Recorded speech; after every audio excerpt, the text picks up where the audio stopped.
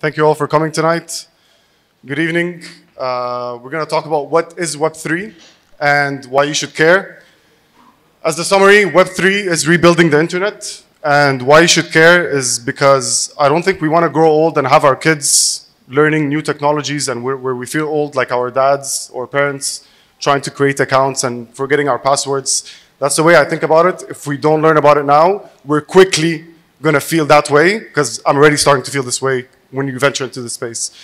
It's a deep rabbit hole, and for many of you who have ventured into Web3, you probably are familiar with this rabbit hole. Once you go in, you really can't go back out of it, and so proceed with caution, because it's a whole new space, and there are millions and millions of developers and the smartest people that I know that are working in the space. So it's actually worth paying attention to, and probably the one main reason why you should care is that I believe Web3 will help leapfrog emerging markets to go past developed markets. But before digging in, let's quickly introduce ourselves. Ahmed El Wassimy, and I've been down this rabbit hole since 2016. عشت آخر 12 سنة من 2020 كنت في مونتريال كندا, and I bought my first Bitcoin and Ethereum in 2016 ولما Bitcoin كان 17,000, and then everything started crashing and I started buying more. And it's all about having skin in the game. You actually need to purchase the stuff to learn and participate. So I've been in it for 2016, been through one cycle of a crash, and things picked up again, and now things are crashing again. I'm leading one of the venture studios here in Egypt called Qurious Labs, where we are focused on building ventures with a focus on Web3 projects. And that's my colleague Bassiouni. Thank you, Wassimy. So my name is Bassiouni, Ahmed Bassiouni, and I'm basically now 100% all of my time focused on being a principal at Opener VC, working with early stage startups in the technology field. But what's more interesting than that is in the day in, day out, I've been learning about Web3 as well for the past at least 1.5 years. غالبا من ساعة كمان لما شفت وسيمي وابتدينا نشتغل مع بعض. هو الراجل كان جاي من كندا شوية, عنده حبة experience وجرب من 2016. I started learning واحدة واحدة, and then I started getting into that rabbit hole لحد ما دخلت في النفق بقى لحد جوه خالص, وكل شوية موضوع بيتفرع مني. بس today I think إن شاء الله will be يعني we'll have كده a chance to kind of share some of the things we've learned alongside our journey, both of us, which has been completely different. Everyone has been taking it من الحتة اللي هو فعلا بيحبها أو الحتة اللي تشد لها. But that's what I'm doing. I'm a principal at Opener. 8 months ago, I was super lucky to be trying the future of work through co-founding an NFT project with friends who I've worked with 10 years ago. 8 أشخاص من 5 دول اشتغلنا مع بعض على project, and it's an NFT, a Web3 project. I'm kind of trying to understand more about that space as well من الحتة دي. And I've worked in Karim, I've worked in Busta, so I come from the technology startup side of things. And then last year I moved to the venture capital side of the game. ودلوقتي we're digging into Web3. I think it's an interesting opportunity to be here with everyone. أنا متحمس جدا إن بصراحة في ناس شكلها جاية من حتت مختلفة وجاية علشان تسمع بالذات على Web3. فقبل ما ندخل أكتر يا وسيمي عايز أسأل سؤال. Who's in this rabbit hole دلوقتي؟ يعني مين سمع على موضوع Web3 ده وقرأ عنه واتسحل ودخل في حتة كده يعني who's in that by the show of hands؟ Good. So we have فنص الناس اللي هنا اتسحلت في القصة اللي احنا بنتكلم فيها دي. Very interesting. Very interesting. So we have a lot to go through today. So we're going to be moving quite fast. We'll take questions towards the end, but we'll try and really speed through this process. And then it might be worth ان احنا نعمل events تانية digging into specific categories and topics that we'll be covering today. بس الهدف النهارده is يعني we want to cover 3 things. We're going to learn more about what Web3 is and what it entails. And we're going to discuss successful applications in the space.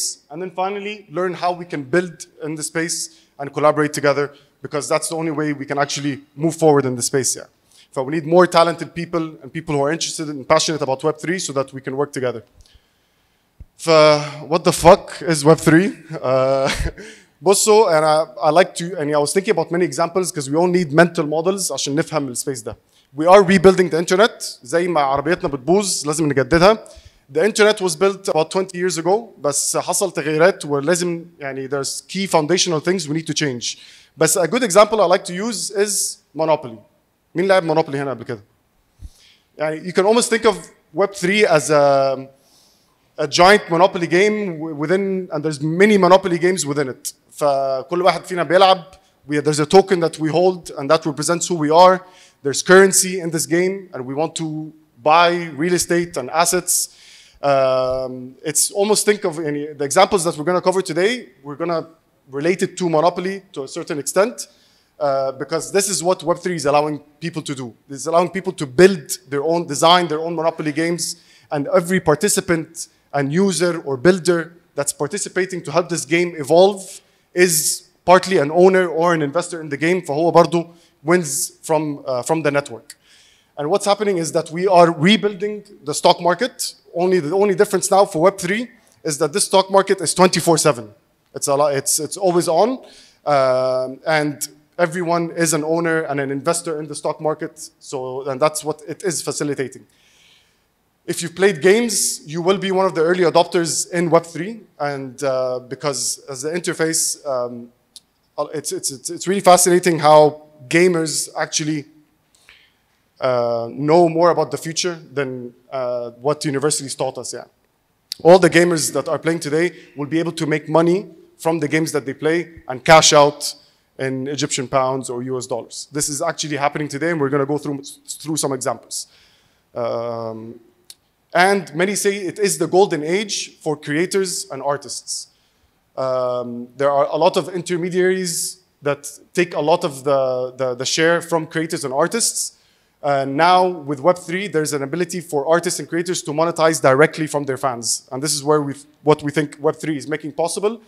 هتسمعوا كلمات عن the Metaverse, NFTs, AI, gaming, blockchain, Ethereum, crypto, and decentralization. These are all buzzwords and keywords that fall under the umbrella of Web3. But ultimately what it is, it's an emergence of an open internet of value. الانترنت القديم, Web 1 and Web 2, was all about the exchange of value, and Web 3 has become Web 1 and Web 2 was the exchange of information. Web 3 is becoming the exchange of value. What it is a fundamentally new approach to corporate governance, value creation, and stakeholder participation with equitable interests. So everybody wins. I like this quote by Chris Dixon, which says, a truly digital economy is like a real world bazaar, where everyone and anyone can create and trade goods and services. And I really like the bazaar analogy, Wassimy. Then it kind of gets you to really feel Web3. Then when Wassimy says it's the era of the exchange of value, that's exactly what we're going to dig into today. ان احنا كمان بالذات يعني ما بفكر فيها شويه قبل ما نخش في الهيستوري، ما بفكر فيها احنا بالذات هنا في البلد كمصريين our internet access and our internet journey since it started لما الانترنت دخل لحد النهارده, how we have been consumers of this internet. Web3 kinds of gives each and every one of us a key right away to not only be a consumer, to be a creator that can make value right away. لو بتلعب games طول عمرك, you can actually play games and make money. لو رياضي طول عمرك, you can move and earn. لو بتكتب طول عمرك, you can write and earn. There are many things that you can do on this new version of the internet where we can actually make value. بس قبل ما ندخل للحتة اللي احنا جايين نتكلم عليها النهارده, هي basically Web3 أو المستقبل اللي احنا we're looking forward to. Let's actually look at the history of Web 1 and Web 2. And there is no clear definition. So when you look on the internet, what defines Web 1, what defines Web 2, هو ليه أصلاً Web 3 جاي واسمه Web 3 من إمتى? There is no clear definition of that. But so what we know is أول حاجة إن if you actually asked people in 1989, يعني قبل بقى ما الإنترنت ده أصلاً يظهر, what they needed to make their lives better, it was unlikely that they would have said a decentralized network of information nodes. يعني تخيلوا كده قبل الانترنت والكهرباء شين بيسالوا الناس في الشارع ايه اللي احنا محتاجينه عشان حياتنا تبقى احسن, الناس قالت لهم سلوك متصله ببعض وكمبيوترات عليها information. ف people were not there yet, and that was the norm لان we were living a world without that technology, and that's exactly what we're living now with Web3. ان احنا في مرحله where there's something new coming that we're learning about it, بس still ما حدش متخيل المستقبل هيبقى عامل ازاي.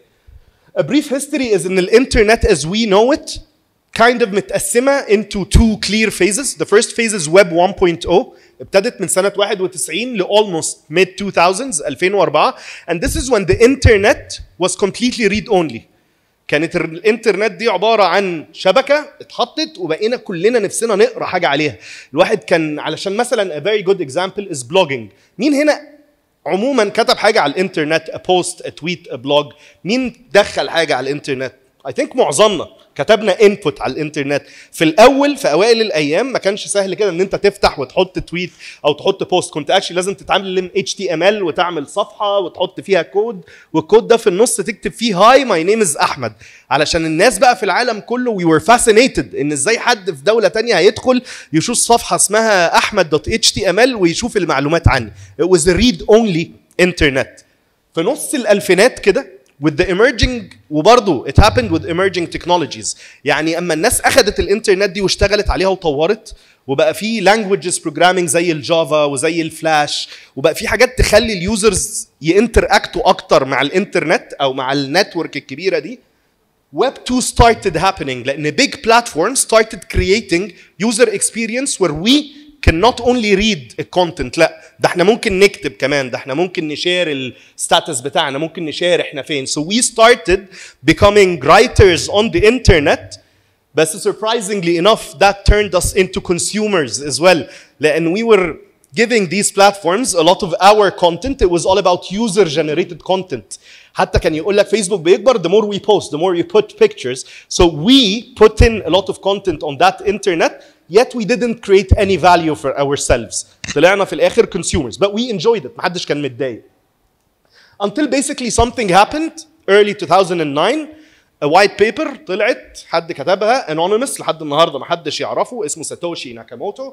واحد باسم ما حدش يعرفه طلع وايت بيبر حطها على الانترنت، قال لك في تكنولوجيا جديده هتغير الطريقه اللي بنعمل بيها بير تو بير بيمنتس. يعني من هنا ورايح مش هنضطر نبعت لبعض فلوس بالطرق التقليديه، ويبقى في النص في بنك وفي النص في مؤسسه وفي 2.5% فيزا.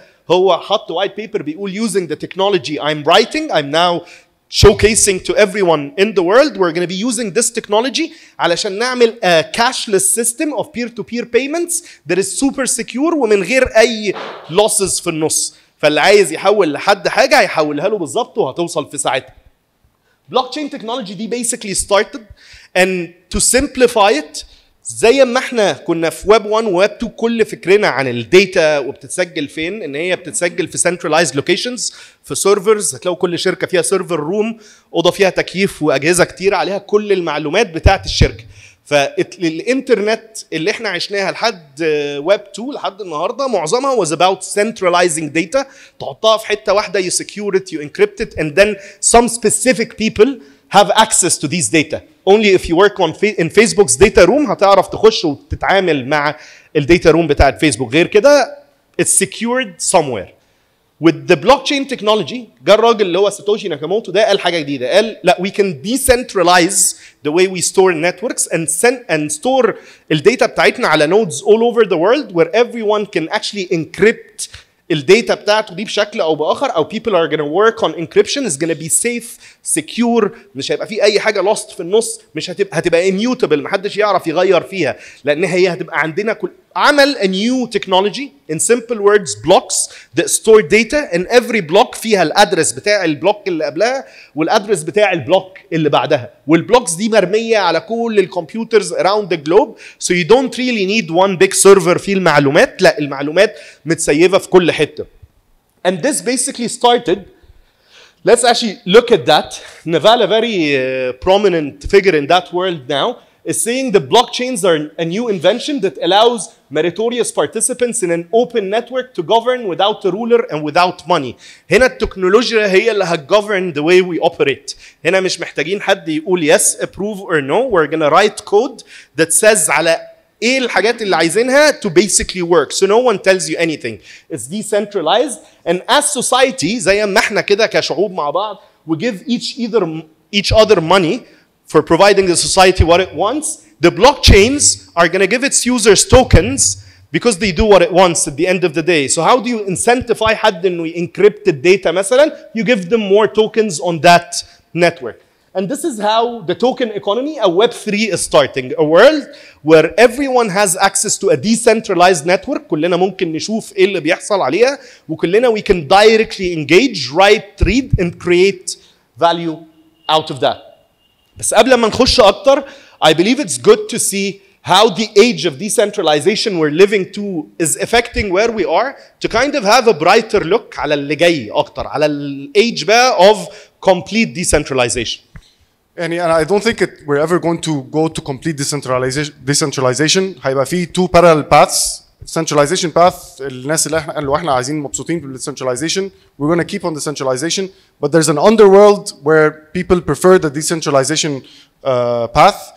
And I think through time, the more people are going to adopt decentralization, and there will still be centralized platforms, but less so. بس اللي حصل ان في اخر 20 سنه we built millions of networks. وكل يعني لازم نروح على فيسبوك and we create an account and we give them the data and that data stays with Facebook. هنروح على يوتيوب، نروح على انستغرام. Each new platform that we want to participate in, we need to give them the same amount of data والداتا دي بتفضل معاهم. بس also throughout the last 20 years في مشكلة إن we have a lot 1.7 billion people around the world are still unbanked. بس out of the 1.7 billion, 1 billion have access to a mobile phone ونص البليون دول have access to internet. Technology is outpacing the ability for financial markets and institutions to provide capital to the unbanked. وفي نفس الوقت the Web 2 required us to trust a lot of centralized companies, very much so. Google, Apple, Facebook, and Amazon. It required us to trust them with all our data and for them to create new products and provide better experiences. بس اللي شفناه في آخر 20 سنة إن there is a predictable life cycle that all these centralized platforms follow. اللي بيحصل إن في البداية they start attracting users, partners, and media at all costs to grow, and they start off by cooperating معانا until they reach a certain point where they are extracting and begin competing. وده اللي احنا شايفينه مع especially the 4 tech giants. فاللي شايفينه ان there's a power dynamic between platforms and content creators which is massively imbalanced. في يوم وليلة someone can change the rules of the game, and we've seen it on Instagram. If any of you are creators there, sometime one day they change the rules, مرة واحدة مفيش reach، مش فاهمين ليه. And when you lose the reputation and you end up losing the reputation and following when you decide to leave the platform. خلاص Instagram we don't want to use it, something happened, one reason or another. هنخش على TikTok, you need to build the following all over again. In Web3 you can actually take these assets with you. For more on that. Yeah. So basically with Web3 it's as easy as الانترنت اللي احنا بقى دلوقتي هنتعامل معاها. Everything we produce on it, we own it. محدش تاني يعني it's ours. I can own my piece of writing, I can own my video, I can own my song, and everyone would know that I'm the unique owner of this specific piece, and I can use it the way I want. I can actually monetize من أيا كان الcontent بتاعي ده wherever I want, and we're gonna go through that. Some of the very cool examples we maybe have mentioned حبة منهم, بس the play to earn ده people playing games making money. Economies in the corona زينا كده, economies where $100 and $200 a month would make a difference in people's lives. $200 في الشهر ده عندنا يعني دلوقتي almost 4000 جنيه. This is an income for a family. Some gamers are playing and making $200 and $300 a month because of the use of this technology. لأن we're going to get through it, and not only play to earn but move to earn, stake to earn. يعني أحط أوفر الفلوس بتاعتي أو أدخرها, and then I earn more money, learn to earn. There are platforms where you can learn new things, and if you learn it the right way you make money. لأن by learning I will submit a micro assignment عند شركة محتاجة الحاجة دي, and I'll be making money right away if I deliver my what I learn. I can create to learn and participate to earn. On Web3 في الحقيقة الداتا بتاعتنا عايشة على البلوك تشين, وكلنا عندنا نقدر ندخل نسكان البلوك تشين ده ونشوفه. And when we decide to leave a platform, زي ما كان وسيمي بيقول من شوية, if I decide to leave YouTube, I'll need to build a base on TikTok. On Web3 I don't. If I sell my NFTs on OpenSea, I'll be able to transfer them to another open market, to أي حاجة, and I'll take my followership with me. Core ideas basically of Web3, and then we're going to dig right away into application, and this is when it's going to get much more cooler of how people now are using this technology. But the core idea is Web3 is decentralized. We've said that. Web3 has native payments, so علشان it's built on a blockchain network that was initially built to facilitate peer-to-peer payments. For Web3 entails payments by nature. Web3 is permissionless. No one needs to give you a permission to access a decentralized app. علشان هي decentralized وعلشان انت as a user you will decide what to share with it, so you don't need to take permission from anyone. And Web3 is trustless. يعني ايه? It's algorithms written and we don't have an option not to trust them. While in Web2 we actually needed to trust a lot of third-party platforms and applications with our data. بكل بساطة Web3 users interact with decentralized applications with the identity they choose by connecting their wallet. In Web1 it was read only. ما حدش فينا كان أصلا بيدخل user name و password على حاجة. كنا بنخش نقرأ. It was like a global library. كنا بنخش كلنا نتصفح المكتبة الكبيرة. في Web2 لا ابتدينا ندي الناس الانبوتس بتاع الداتا بتاعتنا. We started signing in with Google, with Facebook. وابتدينا نحط الكونتنت بتاعنا. In Web3 we're going to create wallets that have what we really decide to have in them. يعني you can have a wallet يبقى فيها اسمي او يبقى فيها صورتي او ما يبقاش فيها الاثنين ويبقى فيها سني بس, and I log in with this wallet into any of the decentralized applications. With this definitely kind of is very clear how Web3 is fairer. لان دلوقتي لو فكرتوا هتلاقوا ان Web2 giants البلاتفورمز الكبيره اللي بتحكم الانترنت في الويب 2 they take rates from the creators. الفلوس اللي بياخدوها من الناس اللي بتعمل content is much higher than what Web3 offers. If you look an average of 30, 45 or even 100% of everything that is put into the network you as a user can't monetize منها, while for example on the biggest marketplace for Web3 دلوقتي the marketplace would only take 2.5% to maintain itself لأن the value is yours. You're the one providing the real value, not the technology. وفي الآخر definitely Web3 aligns network participants to work together towards a common goal, the growth of the network. We're going to see a very good example of that in gaming. إن إزاي لو كلنا اتفقنا إن إحنا هنعمل حاجة the value inside is going to go huge as long as we're getting ourselves and we're aligned on one goal. Yes, so ultimately Web3 is a fairer and more transparent internet. And I think this is something that is worth betting on. We're going to go over some examples of Web3 applications. احنا كلنا تمام so far؟ تمام؟ alright. الحتة الجاية هي الحتة الرابت هول قوي بقى. احنا كل اللي فات ده كنا بنتكلم ان that's how it started. This is what we know ان احنا وصلنا لهنا. الحتة بقى اللي جاية is where we're actually going to be exploring the applications of this technology. تمام؟ Yes, and many are calling the Web3 the ownership economy.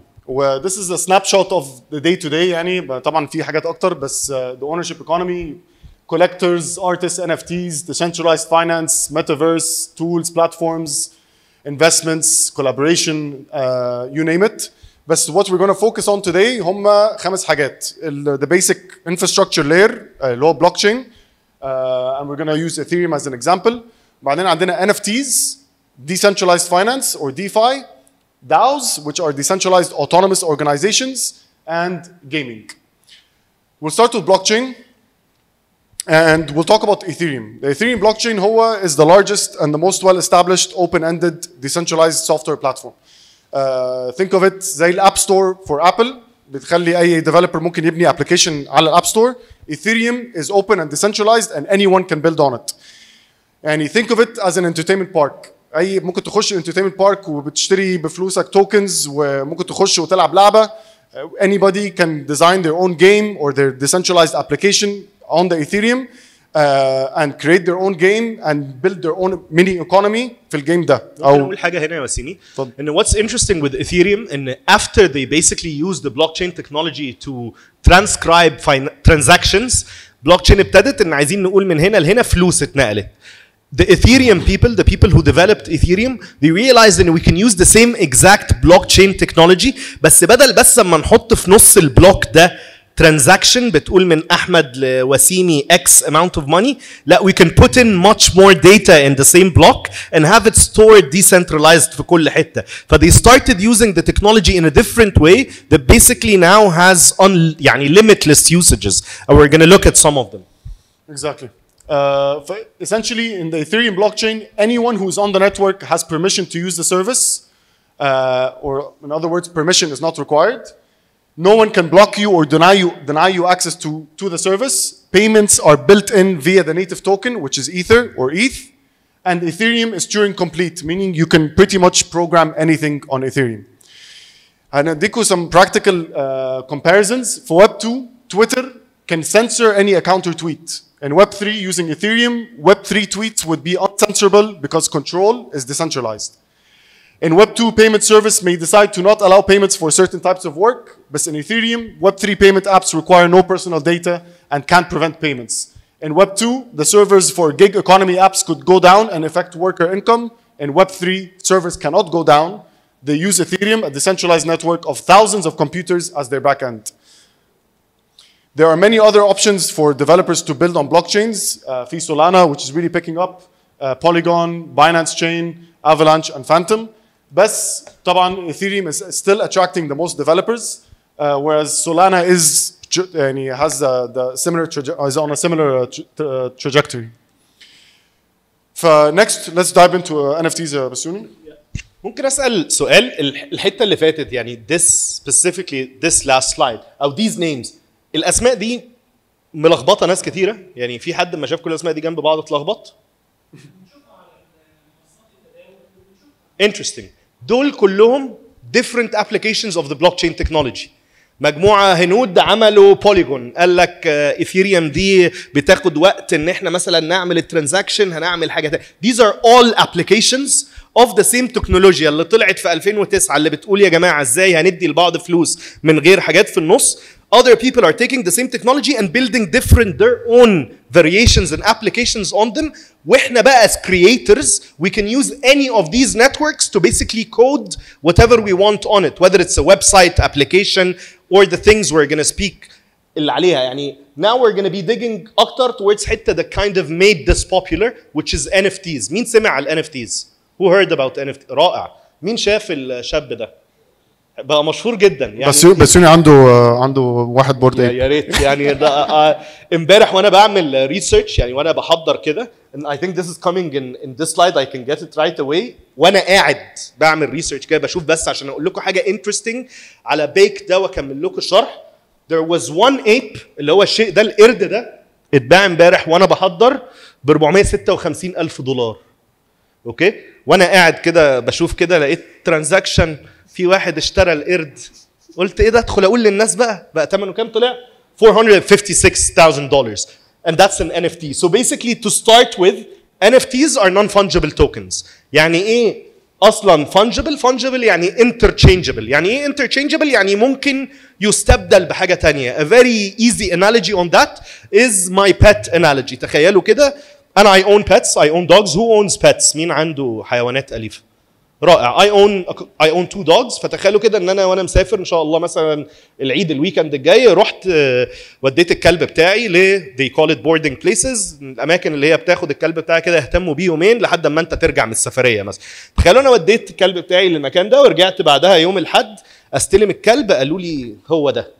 جابوا لي كلب نفس السن نفس البريد نفس اللون بس مش الكلب بتاعي يعني بناديه باسمه مش بيرد عليا. الراجل قال لي it's the same thing هو نفس الكلب نفس سنه نفس البريد مفيش اي حاجه مختلفه while in reality my pet is non-fungible. صح؟ you cannot interchange it كده for اي حاجه وتديهوني. This is exactly the idea of digital art that is non-fungible. يعني انا هرسم صوره هحطها على الانترنت وهقول ان دي بتاعتي محدش تاني يقدر يبدلها بحاجه ليها قيمة مادية. You cannot tell me ان ده قيمته 10 جنيه. هو ده قيمته انت اللي بتحددها. You basically create the value for things that are non-fungible. A token is a digital transferable asset. فده digital transferable asset that is not interchangeable. ما تقدرش تبدله. وباسically ال NFTs utilize the same technology the cryptocurrencies are built on, which is blockchain. بس الفكرة ان ال NFTs are files that live on that blockchain. فالحتة دي تهيألي ممكن تبقى واضحة. What's cool بقى is ان because NFTs gave this technology a real interface for people to use it وابتدى يظهر منه حاجات كتيرة. ف the discovery of NFTs and how it worked is kind of making everyone get into that world much faster. لأن there are many applications. You can use an NFT for a profile picture. Profile picture كده أنا شكلي حلو and everyone knows this is me. So I can now put it and I own it. Second thing is arts and music. I can NFT any piece of art or music and say أنا هعمل أغنية عمرو دياب الجديدة. That's its own NFT. No one can own it except if they buy it directly from عمرو دياب. For example, I can play games using NFTs, or we're going to look at that. We can create utility with NFTs, which is super interesting. And an example that happened less than a month ago is basically a guy called Gary V عمل NFT وقال للناس اللي هيشتري الشيء ده هيدخل كونفرنس انا هعمله. انا اكشلي هعمل 3 كونفرنسز في ال3 سنين الجايين. وباع منه 10000 واحده 10000 NFT. ومن شهر كان في 10000 واحد في استاد كوره في بوسطن بيحضروا الكونفرنس بس علشان معاهم ال NFT ده. He used the art to basically give people access to this conference. ولو فكرتوا فيها مين فينا ما احتفظش بتذكرة مثلا ميوزيوم ولا تذكرة قطر ولا تذكرة حاجة. We all have kept things dear to our hearts because we just wanted that. Now the technology can give us this right away. I can create الانتري باس بتاعكم للايفنت ده كله in a very nice picture that you will always have and everyone would know ان هي بتاعتكم وان انتوا كنتوا واحد من ال100 اللي حضروا النهارده and you will always own it and you will get access to my event with that. And the last thing is virtual worlds اللي احنا بقى بنسمعه الميتا لاندز والاراضي وان حد هيجيب ارض في الميتافيرس ويأجرها لحد كده. Basically, the blockchain technology is starting to see mainstream adoption with the NFTs. علشان NFTs are making things more practical or easier to understand, and you're going to see Bored Ape Yacht Club is one of the biggest projects of NFTs that basically started promising people a community of like-minded people. احنا كل اللي هنعمله احنا زي النهارده كده we're all interested in that world. So guys, buy this ape and you're going to be one part of our community. So what happened is, and when this community started being built واحدة واحدة, people started adopting. They liked the art, عجبهم شكله لذيذ. ليه ما نشتريهوش ونشوف مين تاني اشتراه؟ because it's decentralized. I can see exactly مين اللي اشترى الايب ده امبارح او الوالد بتاعته.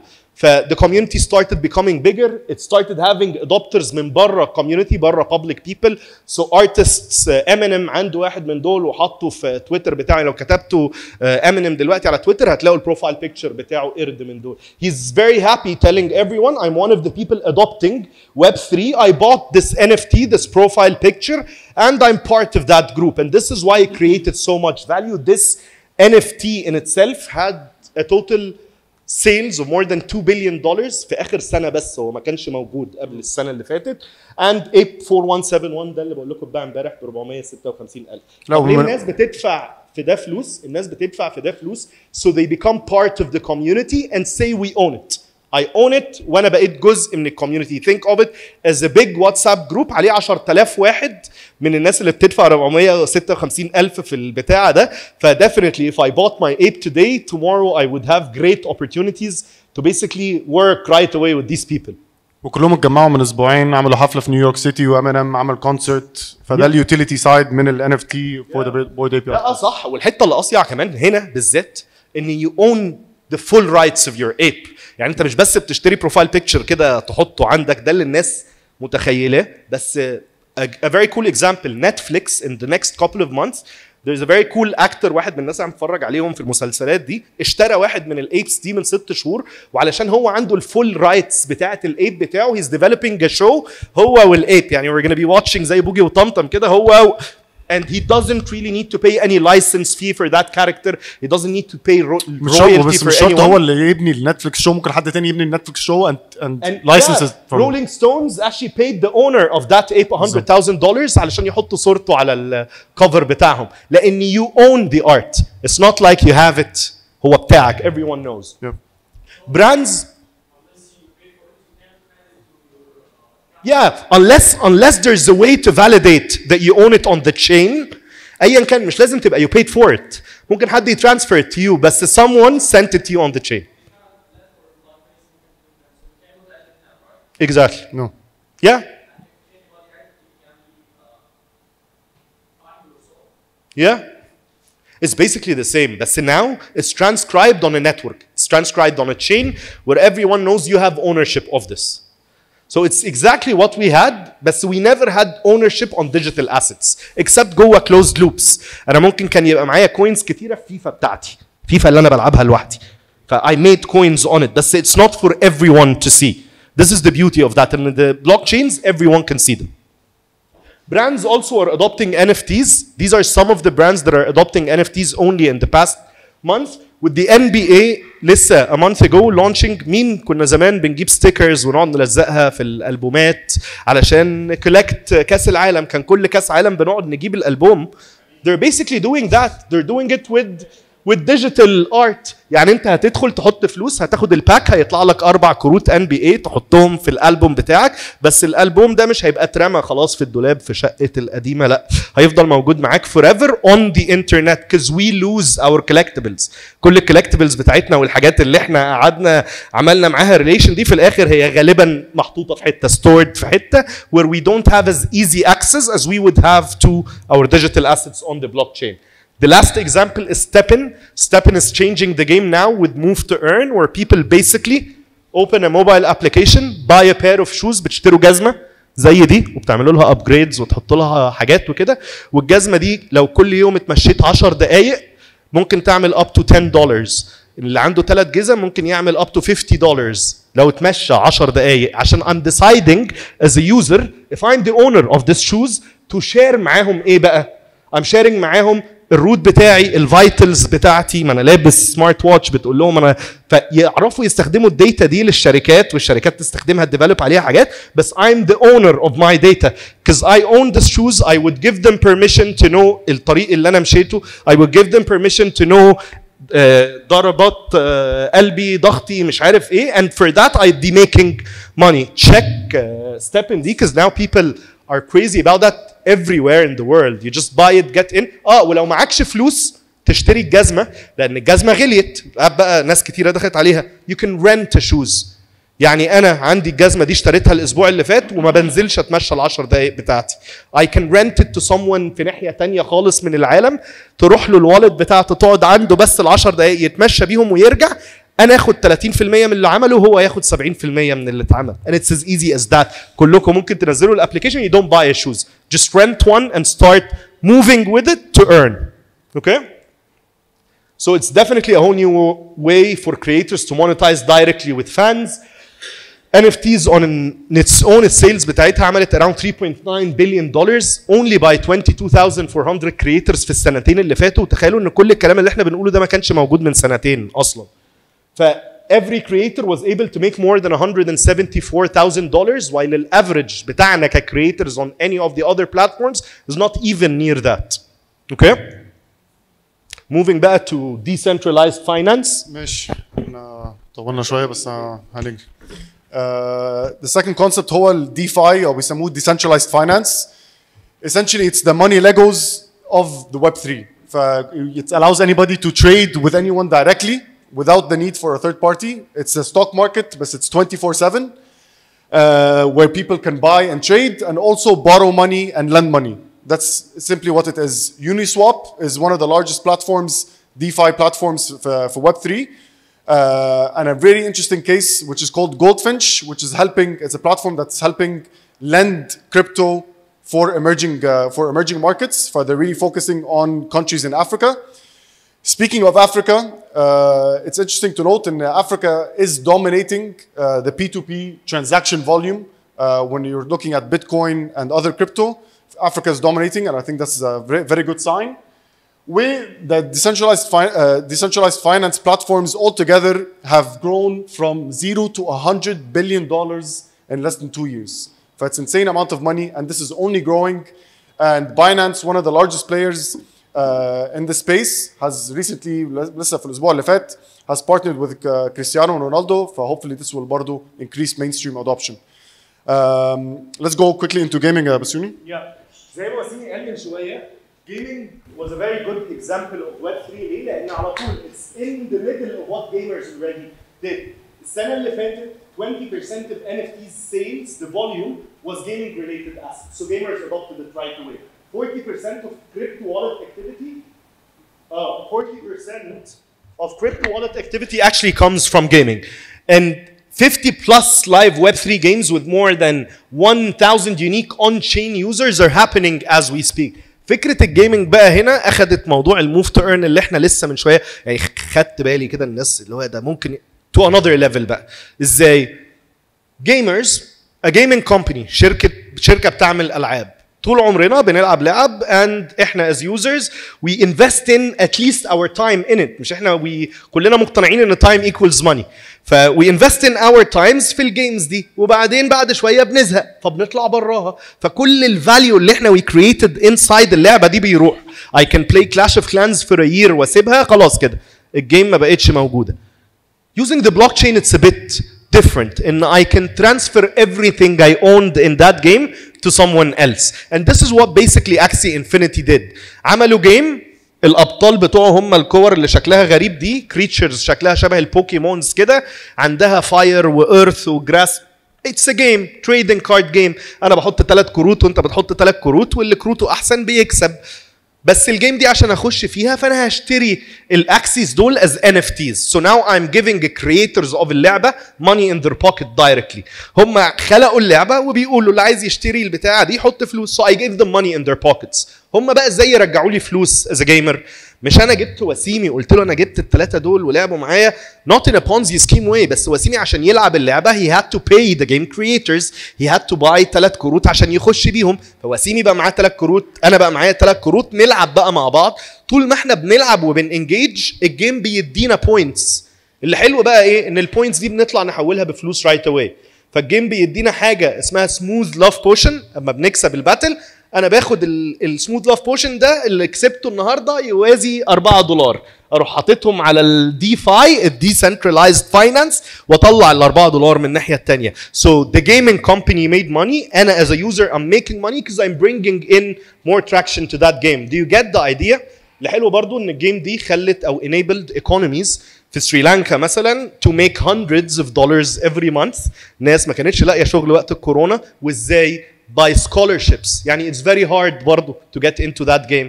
مع الوقت بقت غاليه قوي عشان اجيب 3 كروت محتاج $1500 معيش $1500 بس في واحد تاني في امريكا انا شايف الوالد بتاعته عليها ال3 كروت دول وما بيلعبش بيهم بقاله شهر ابعت له اقول له can you give me a scholarship العب انا بالكروت بتاعتك and I'll make money and split it with you. Do you guys see the economy how it went? There are hundreds of thousands of people who made at least $200 from that game السنة اللي فاتت وقت الكورونا. في الناس في الفلبينز they make $500 a month and the average income is $200 a month. Yeah. It's crazy. بالظبط في الفلبينز يعني بتقدر تعمل أكتر من الافريج بتاع وهنا في مصر هتبقى نفس الفكرة.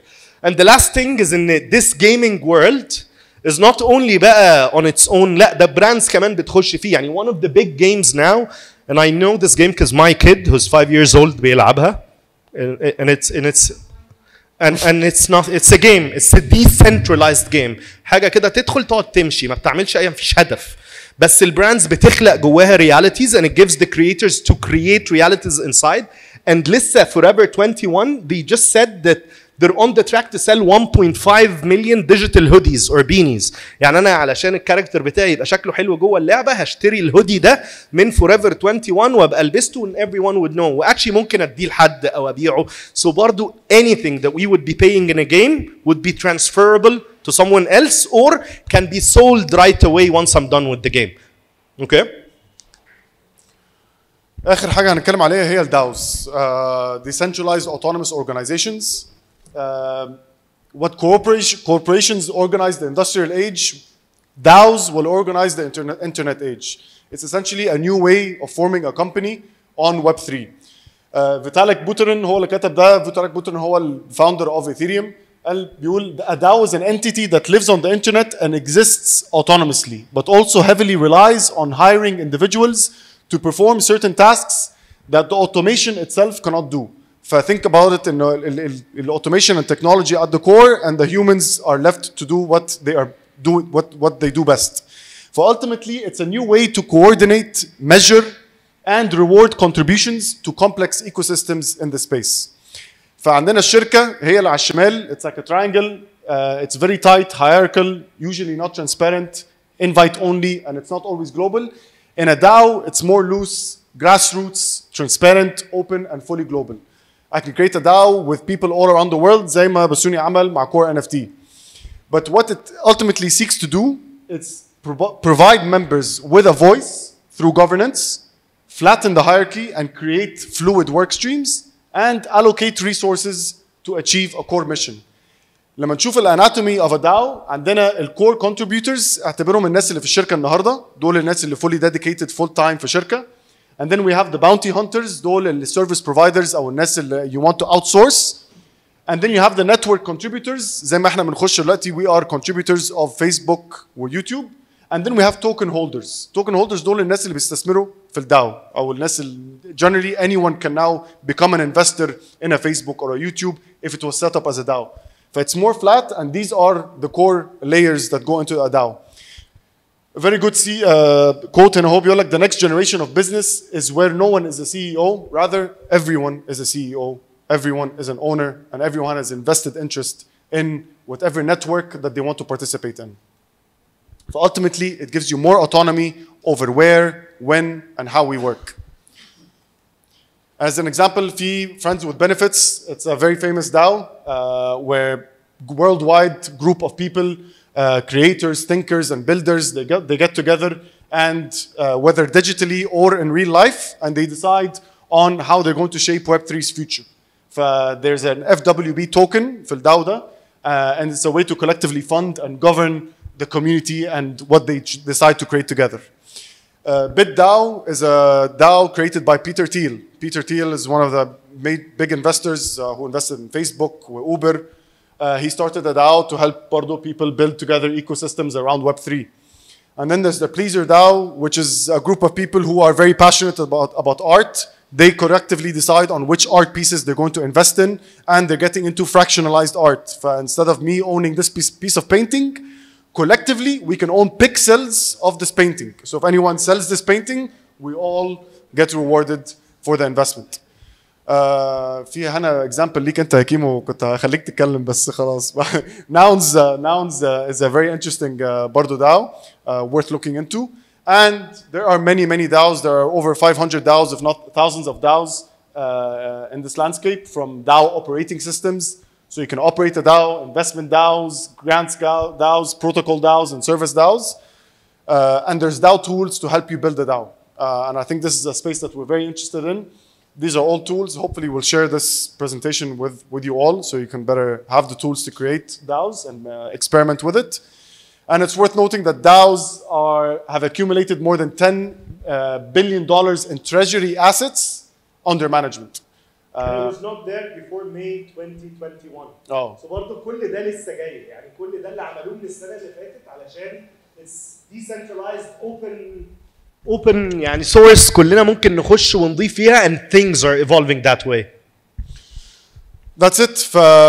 Back to the Monopoly example. If we want to create a Monopoly game, we'll form a DAO to try and create our own Monopoly game and set the rules of the game. The currency of this game is going to be the token of our own DAO. The pieces that represent us, you can think of it as an NFT, and we can take this piece and go and play in another game, and we still carry our identity. So hopefully this example worked, and you guys can use it to explain Web3 further. And we're still very early in the game. And احنا دلوقتي the orange line shows the trajectory of the internet, and we reached 1 billion internet users in 2005. And the other three lines are the Ethereum addresses. فاحنا today it's like we are in 1995 if you compare it to the internet. In 2031 we will reach where the internet reached in 2005. It's very early. It's like we're 1994 and 1995 again. Imagine going back and there was still no Google, there was still no Facebook. These companies and organizations and potentially are going to be DAOs. There's still a lot of time. And people were saying ما تضيعش وقتك على الانترنت يعني اللي هو سيب بقى ده واعمل يعني بلاش تضيع وقتك على الشيء الجديد ده. But that's exactly where we are today. Yes. There are still many limitations in the space from scalability, accessibility, UX, and cost. It does cost a lot برضو to develop and leave your code on the blockchain. Let's quickly go into how we can start building for Web3. We believe that if each and every one of us can build their own ventures and receive the necessary support, the world will be more fair, more creative, and more generous. طبعا Bassiouni being from Opener, a early stage VC fund, and myself, Qurious Labs, which is a Web3 focused venture studio. More into what we are doing at Qurious Labs, we support builders in being a one-stop shop so that they can build and launch their Web3 projects easily. We provide them access to Web3 talent as well. Our focuses is going to be on building smart contracts, decentralized applications, and digital assets. Ultimately, our goal is to build a complete ecosystem for builders to bootstrap and fund their projects. With the major difference that we see between Web 2 startups and Web 3 startups, in Web 2, we're used to seeing seed, Series A, Series B, C, and D. In Web 3, you raise a seed and a Series A, but then you really want to rely on the community and the governance so that they can fund the project and so that you can grow. For our cap table, we have two cap tables for Web3 ventures. We have the equity cap table and the token cap table, right? So you have the own governance token, and that's where the community comes in and invests and funds the ecosystem. There's a 15% allocated for the treasury, and this is what's used to facilitate and keep the network running. And 15% that gets translated into the equity table. A bit technical, but it's worth noting that it's a different beast when you're forming Web3 ventures. And it can be much faster, Wassimy. And what's interesting, and you can build on Web3 in a much faster way because you're able to make value right away. Yani no one in the past 10 years was able to create a game that can have a valuation of $1 billion without a big gaming studio. Yep. يروح ويقعد وتدفع له فلوس ويحطه. If you do a very simple version of it and 10 people buy, you make the money in your pocket right away. So you take this money and make it more advanced. This is how Axie Infinity became $1 billion and more than $1 billion. People are giving me money right away, so I'm able to, الslide بتاعت raising with startups, you can start something, create value, and owners will be giving you money. You won't need to go further in rounds because your traction is making you money. Yeah? Yes. If you're a developer and want to build for Web3, this is a suggested tech stack. There are way more tools. This is طبعا Solidity as the language, web3.js. For APIs, you want to use the Graph blockchain. Definitely recommend building on the Ethereum blockchain.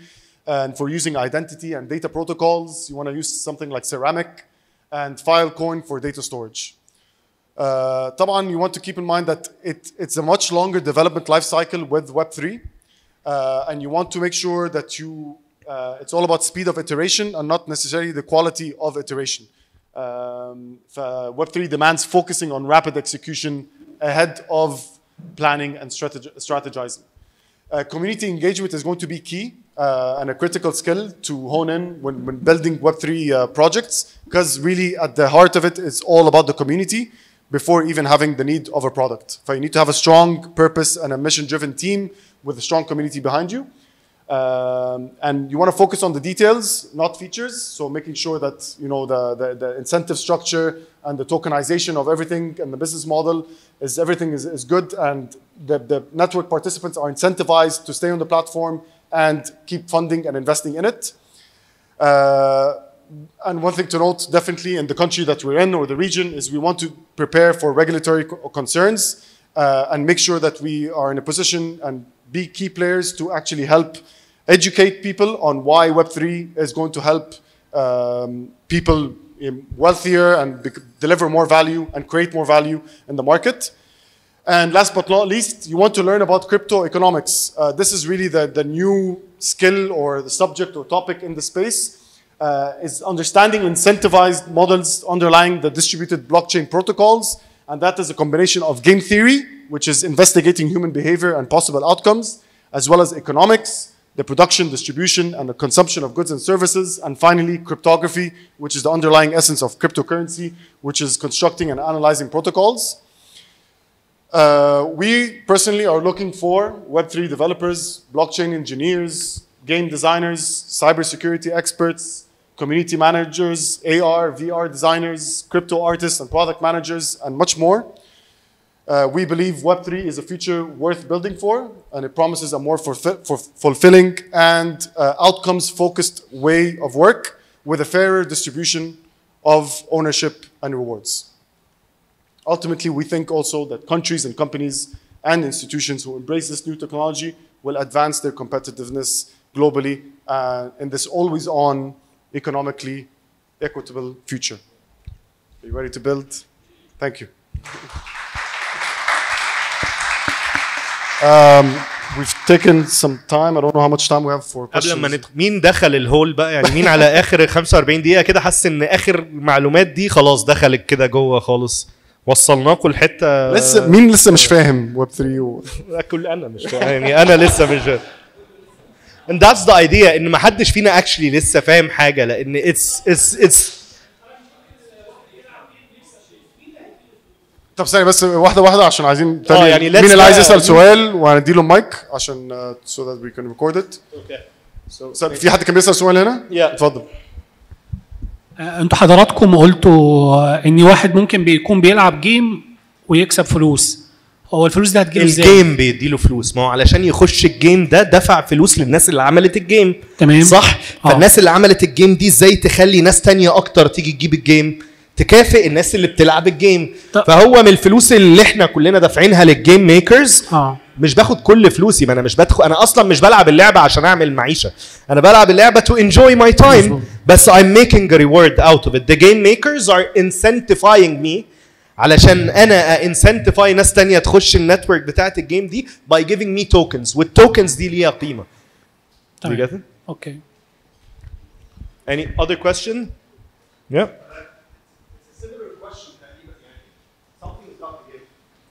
في قرد مش في الصوره بس في العمليات دي كلها خسران طبعا. مين بقى؟ طبعا الكونسيومرز اللي يعني هقول لك على حاجه، فكره انه مين اللي هيدفع له الفلوس يعني. هقول انا I've been reading a lot about the Ponzi scheme idea of ان ما طول ما في ناس داخله في ناس ممكن تبقى بتعمل value لحد ما هتقف at a point. It's the idea of the application of it. يعني if it's a game فاحنا طول عمرنا بنلعب جيمز وطول عمرنا كونسيومرز صح؟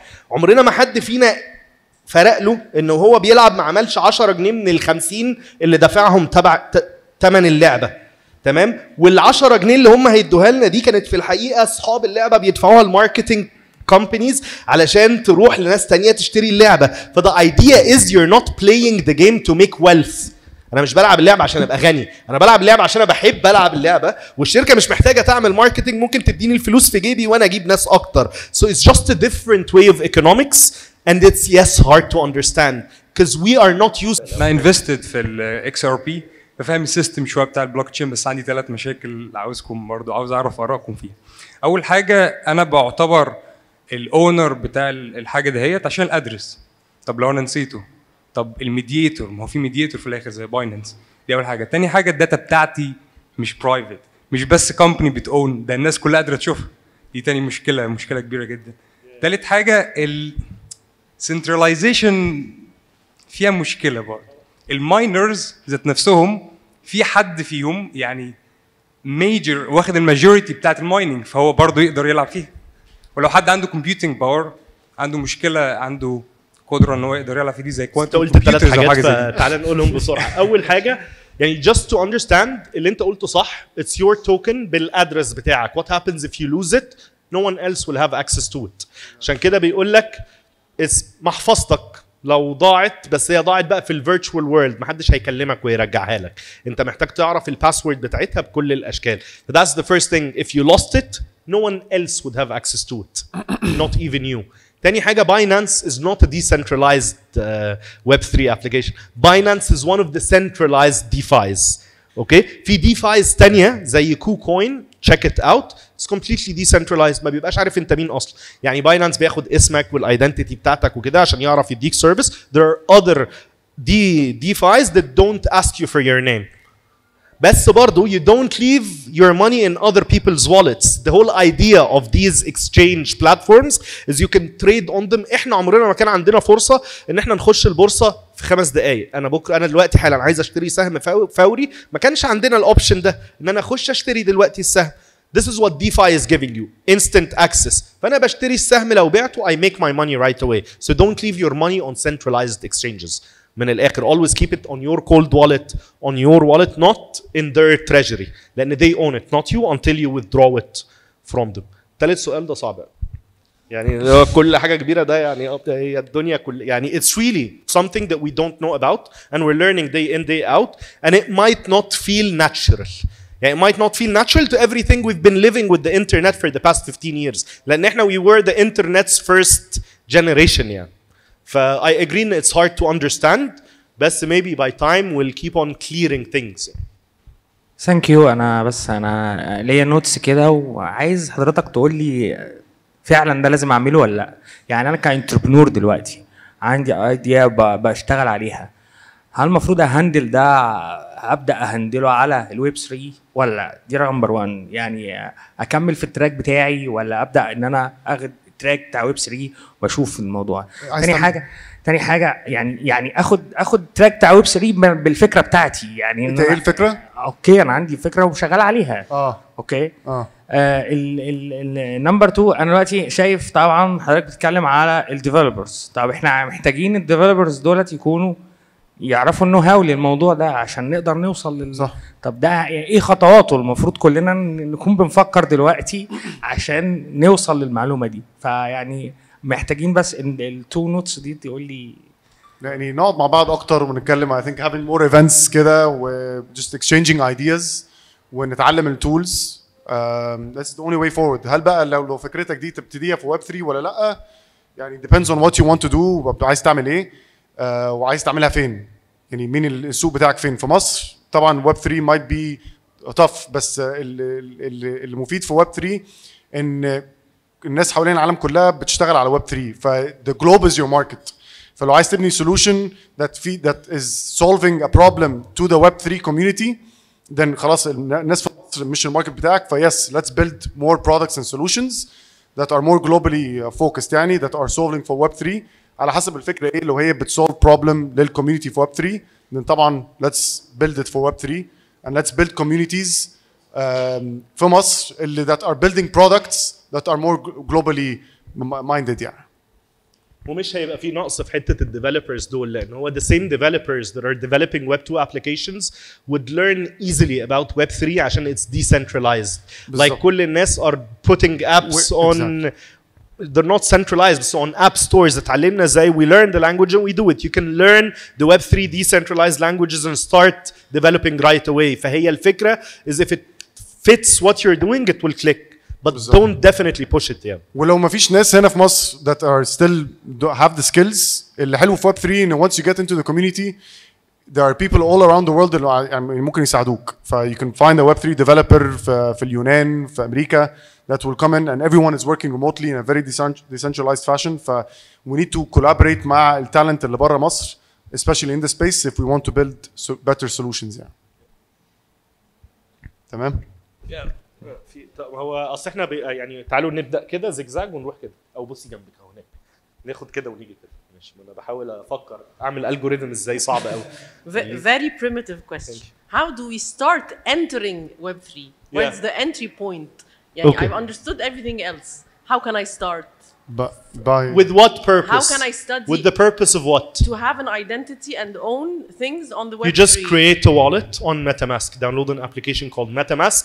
Okay. And you create a wallet as easy as بتعملي يديكي كده ادرس يقول لك ده الادرس بتاعك. You're now on Web3. كده بقى لي identity. بقى انت عندك identity. You can choose بقى to use it to log in بالايدنتيتي دي في ديفاي زي اللي وسيمي قال لهم او في other applications او تخشي على حاجه زي OpenSea ده زي امازون وجوميا وكل الحاجات دي مع بعض. The biggest marketplace for Web3 things where you can basically تعرضي عليه ال NFTs بتاعتك right away without even signing up. So once you have this wallet address you'd log into these apps على طول. Buy an NFT, buy some Ethereum. The only way to get in is to have some skin in the game. Buy some Ethereum, create a wallet زي ما بسيوني بيقول, play a blockchain game, go on OpenSea, buy an NFT, participate in a DAO and see some similar DAOs that grab your attention and see how you can contribute, read proposals and see what they're doing and contribute. This is the real way of going about it. Yeah. يعني هنخلص السايت ده خلاص ونمشي على السايت ده بعدها.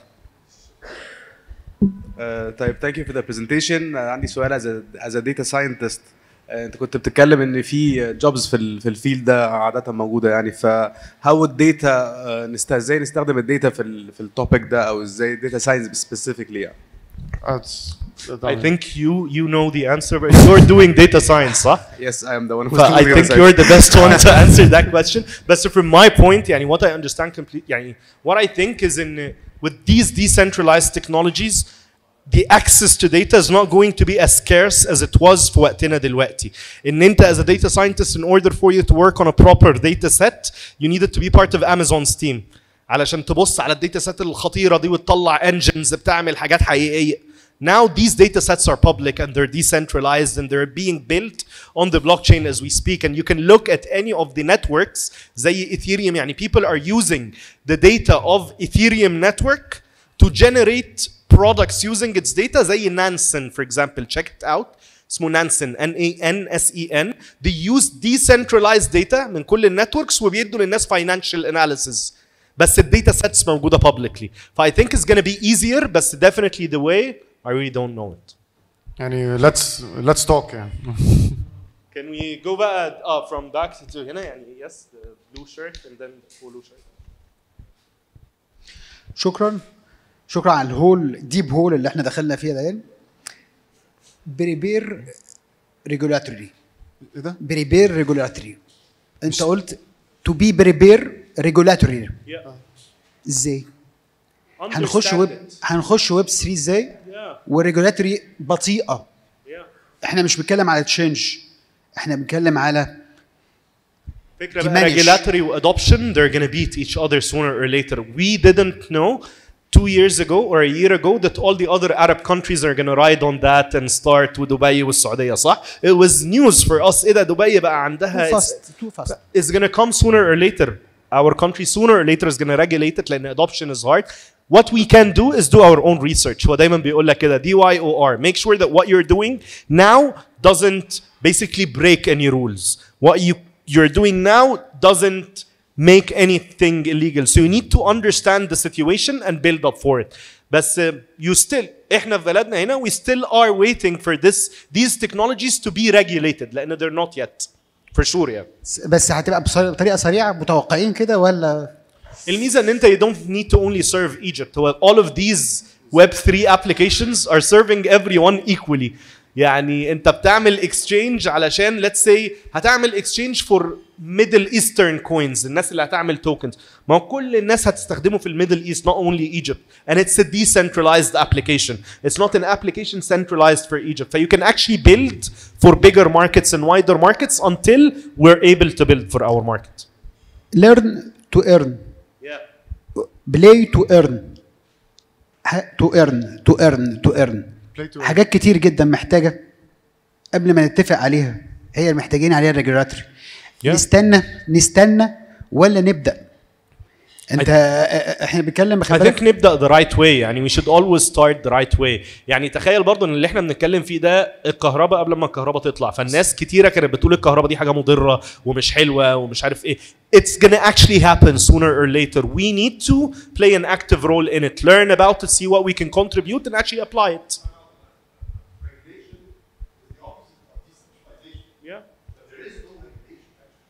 There is no regulation to be on it. بالظبط.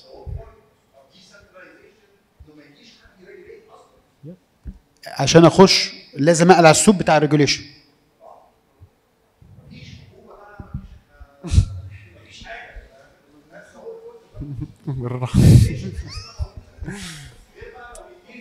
بس yes بس in the same time you have عندك ال SEC في امريكا are regulating crypto عشان they're trying to understand to a certain extent. مش هعرفه هو صعب. اقول لكم على حاجه عشان الكونفرسيشن ما توسعش بالذات في الحته دي.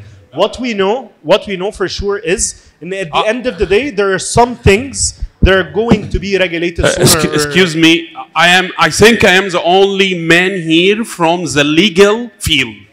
Yeah. And the problem I'm writing about blockchain from the legal perspective. Yeah. And I'm writing about digital contracts from the legal perspective in Egypt. I'm a judge. And this thing is very new to the legal field. We are not the same as engineers and architecture in technology. I was lucky to study in Frankfurt and in Torino in Italy.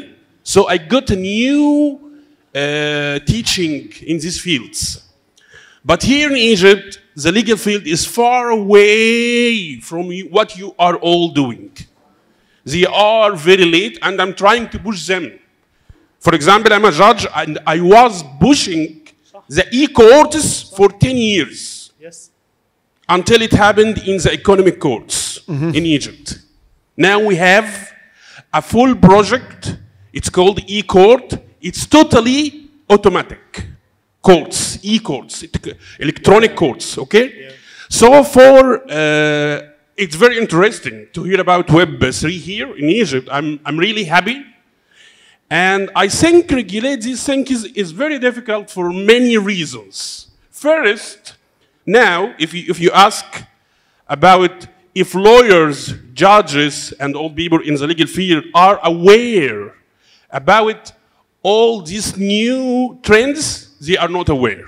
Actually مش بس هنا في مصر هو اللي بيقولوا ان actually ده يعني لسه كان حد بيقول البارلمنت والتريجري بتاعت امريكا ما يعرفوش لسه عنهم. The United States and Europe they are doing good. The legal field in Europe and United States they are good because they are doing side by side. And I see the legal tech in Europe is great. The legal tech in the United States is great. But here it's difficult. For example, I'm trying to push the legal tech to law schools. To put it in the curriculum of the law schools. It's very hard, but I'm trying to push that. So I'm doing that alone, which is a very hard work. That one-man show is trying to push here and here and here, law school, judiciary, okay? So I think that you need a legal supporters for you. So I ask you to make connection with lawyers, judges, law professors who are willing to support you in your ideas, in developing whatever it is, websites or the new trend like Web3. Okay. I think you need support, legal supporters. But in the Ministry of Justice, for example, we have one or two people who are specializing in what I could say technical laws or all these issues. So this question is very good. I think it will take time, but another answer is great. Decentralization, which is the future, it's about not to involve the government. It's like, I would say, a boom of freedom. A boom of freedom. So it's something mixed. Yes. But I really like the Web3. This is my field. But for the government, for the regulation, I don't know how it will work. It's bad news, بس تعالى نتكلم برضو بعدين. Okay, thank you very much. Can we have a question from here? And then, yeah. Omar? No, Omar. Yeah. Here. First of all, thank you for coming and talking to us. I think it was a great presentation, great introduction. Can you go back to the slide with the positives of NFTs? The positives? Yeah, you were talking about utility, design, the things categories of NFTs. Yeah. Yes. I missed it. And I wanted to ask you guys both, as with everything human beings are involved in, there's always abuse and there's always bad actors. Yes. So we talked a lot about the benefits and the positives, but as with anything to do with financial systems, we find bad actors, we find money laundering, terrorism, drugs, a lot of potential for abuse. So I was hoping you guys would talk to us about security, the risks, security and encryption, things like 51% attacks and double spend problems, and how the blockchain can help get past this. Like I think it's an amazing piece of technology. When you come to apply it to, for example, in emerging markets in Africa, the World Food Program is using it to process payments for refugees without anything. You don't need a card, you don't need an ID, you just need a number, and then you can get your meal ticket. At the same time, you see bad actors abusing it, and like the fact that you stay anonymous and it's in the ledger helps people get away with a lot. So I was wondering if you could talk to a little bit about like encryption security and how you see if it's if it's possible that the way future, like if it's. انا هقول لك بس على حاجه لقطام اللي انت بتقوله. انت قلت double spending, okay? That's exactly why the white paper of Bitcoin was all about. And we want to create a chain that is secure and encrypted ما يبقاش فيها double spending. فهو the technology by itself is super secure. Yes, the usages of it you cannot control because it's decentralized and anyone زي ما we can transfer to لاجئين فلوس right away, you can transfer to anyone who's doing something illegal right away. فالusage والgovernance حاجة والتكنولوجي نفسها حاجة تانية. Technology was built to basically make sure no double spending happens on the chain. عمرها ما حصل, it will never happen. Bitcoin hasn't been hacked in the last 10 years. يعني مش هيبقى في فيلم ان انا دفعت الوسيمي وليك في نفس الوقت 10 بيتكوين ووصلوا لكم. ده بيحصل في اللي احنا عايشينه. Will never happen on the blockchain because it was built exactly to prevent double payments. مثلا. So the risk of abuse comes more from the actual people from the losing their governance of it, information. from how we govern the network.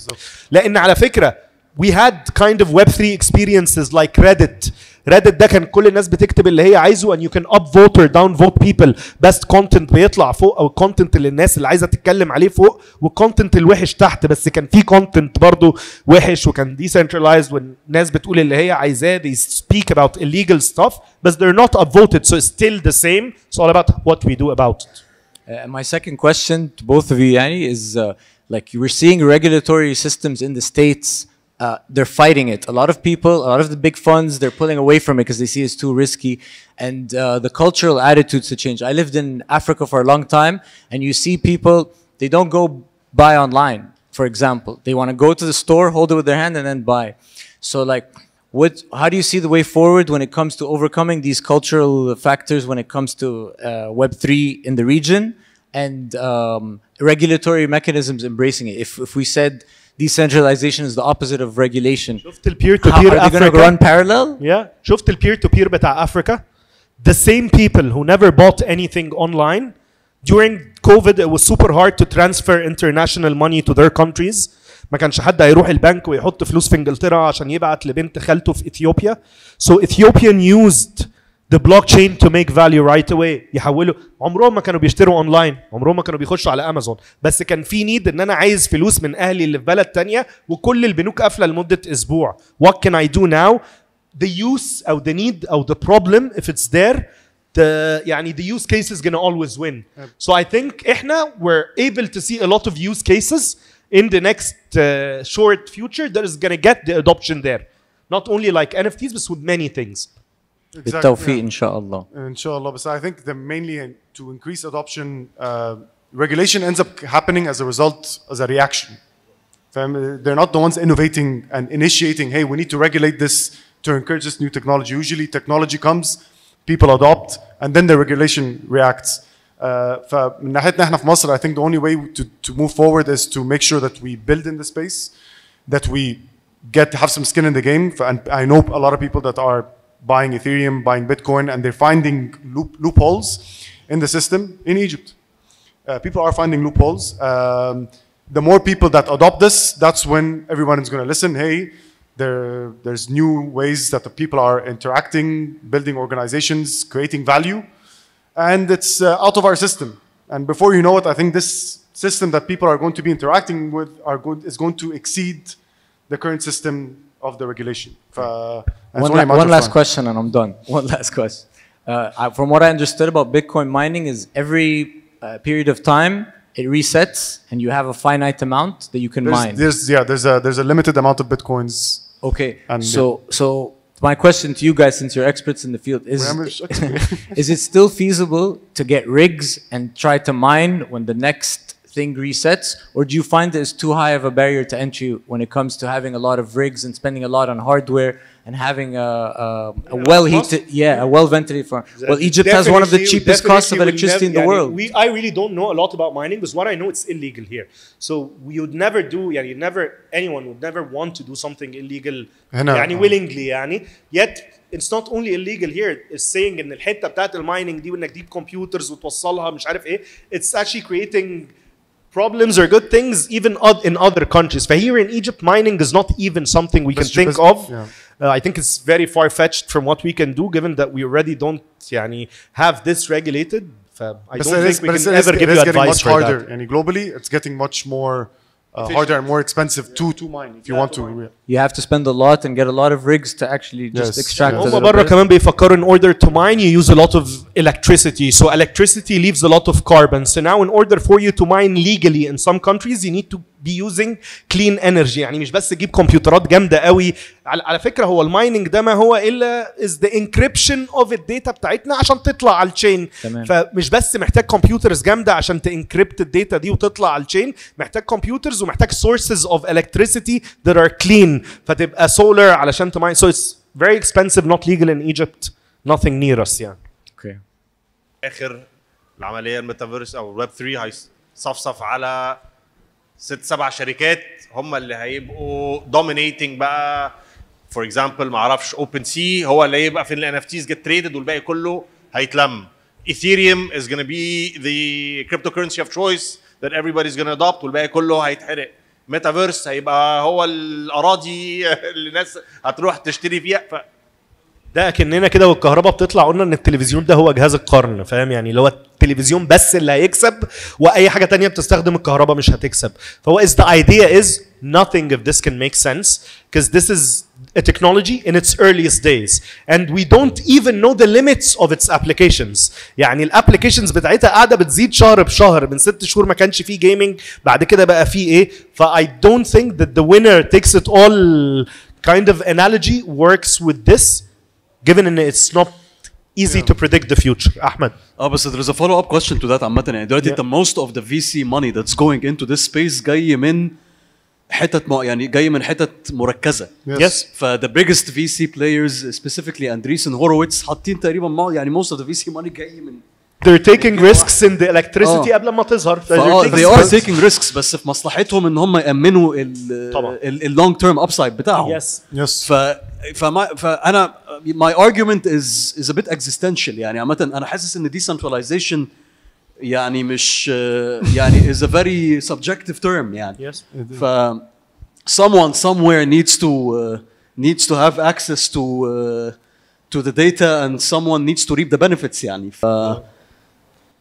it's a very difficult argument to counteract يعني إن هو this is where most of the money is. And the biggest players هم اللي حاطين الفلوس معظم الفلوس. Yes. What does decentralization mean يعني? But it doesn't mean that they're fully in control. Yes. فاهم؟ The good thing إن هم they're playing with the new kind of game which is yes we are major investors and we're going to back it but in the same time when this company that they invested in has a tokenization model other people are contributing to the system and everyone has kind of an equal say.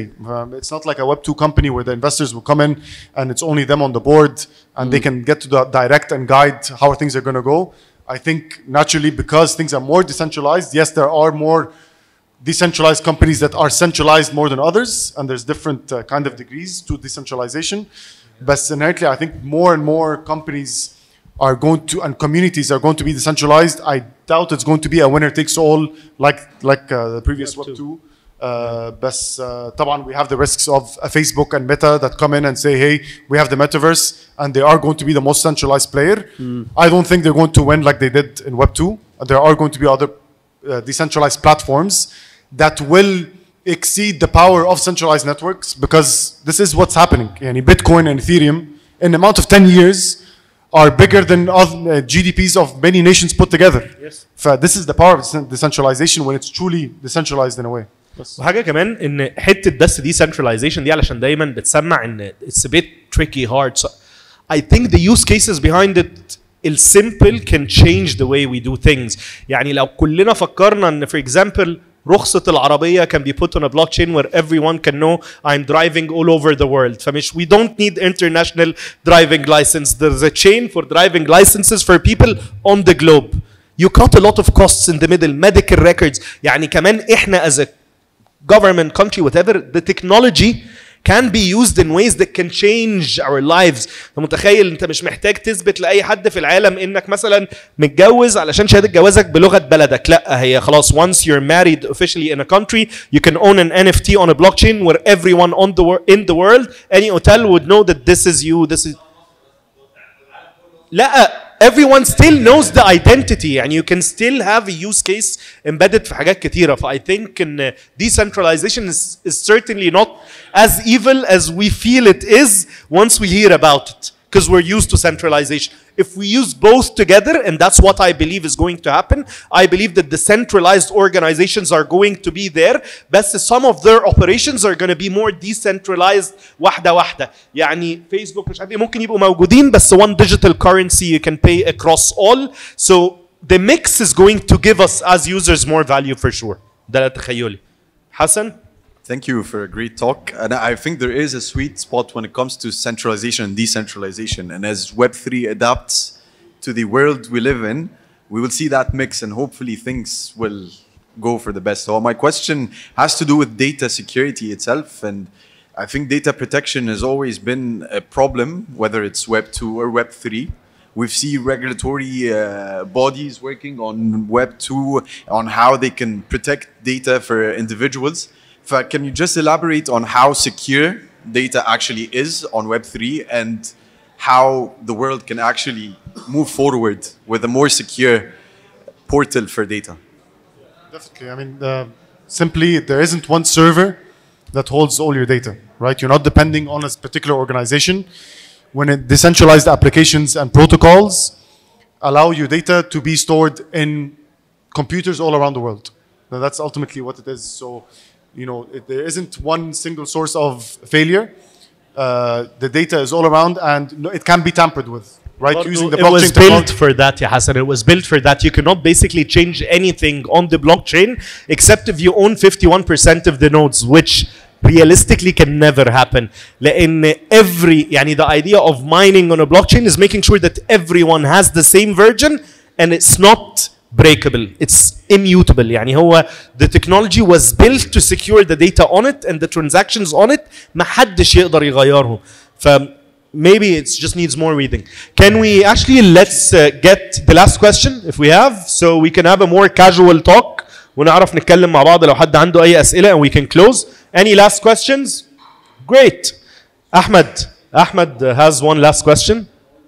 So we can close with it. The hypothetical scenario is what لو حصل a very high proliferation of stable coins هيحصل ايه؟ Ahmed is our managing director in Opener. Okay, so we basically work under Ahmed's leadership and he's testing our skills. لا بهرج. بعرفش بس I think it's a very hard question basically to answer. بيسمع في السؤال بتاع data protection or data privacy وبيسمع في السؤال بتاع centralization. There is very high potential for stable coins to be the norm. Yeah. I think to a certain extent I think it will be the norm, but they came يعني هم جم على ظهر a decentralized cryptocurrency. I think it's going to make it easy for the mainstream to adopt crypto and for governments to kind of play in this world, but they're not going to go anywhere. I think the use cases for stable coins is growing, but I think the underlying, whether it's Bitcoin, Ethereum, or someone else, another decentralized crypto will still be winning and dominant.